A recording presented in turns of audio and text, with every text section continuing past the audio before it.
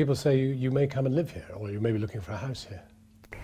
They kind of do say that often with us wherever we land, but I think that they've figured out that I'm quite fond of England. So I have lived here before, and I think in the future it'd be really nice to have a foothold here for work, some kind of an office. I think would be nice.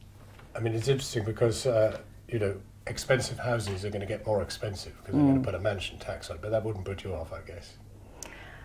No, well, I'm quite responsible about money. That could put me off. Angelina Jolie, thank you very much for talking to us. Thank you.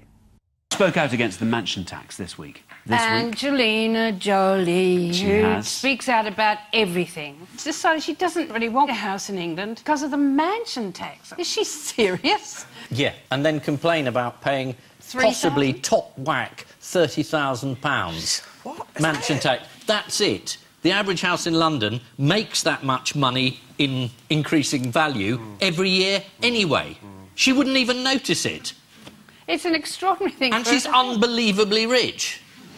And it does make you think, well, everything else you say must be rubbish. Do you know... Just a whole load of people who can quite blatantly afford to pay £30,000 saying this is an outrage. It's a tax on the very rich, it is what it is, and if very rich people say I don't want to pay it, why do they have to dress it up as though it's a moral issue?